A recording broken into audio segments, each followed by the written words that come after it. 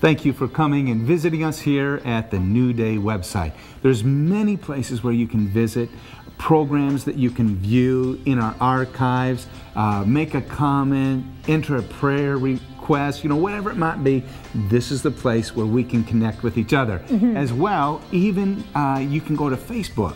We're kind of there. We're on a group. We have a group. We've got a group. We're there privately, so if you want to find us there and kind of have the background news, please do.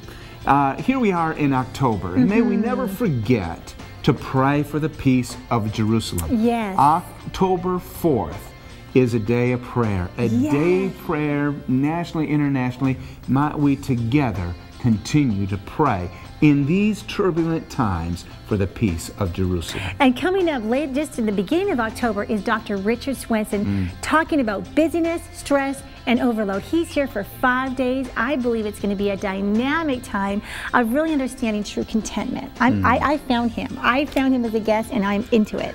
I did the interviews, and I'm into it. His book is one that you really need. This is a principle that I would hope everybody would begin to get into their lives, living a life with margin. And I got to slip this in. It's Canadian Thanksgiving after he's on the program. So we've got our kids on the show for Canadian Thanksgiving, October 12th. You won't want to miss that one. It's going to be fun. Yes. Chip Ingram is with us. He's going to help us with the areas of anger, overcoming the emotions that can destroy. And we want to have vision for our families, so it's important to overcome anger. Another guest, Joan Hunter, is coming, talking about the power to heal.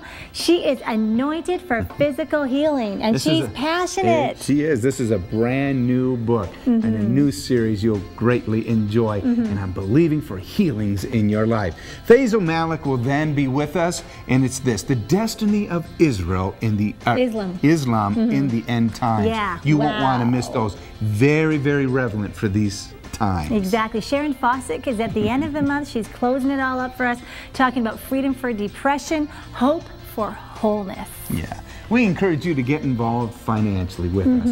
This program is made possible by you, our viewers, by those who partner with us financially. And this month we have a gift. Yes, we do, and it's a double CD set that we have created called Living Like Royalty, unlocking the God-given inheritance that He has for you. Thanks for being with us. Enjoy the website and be sure to share it with your friends.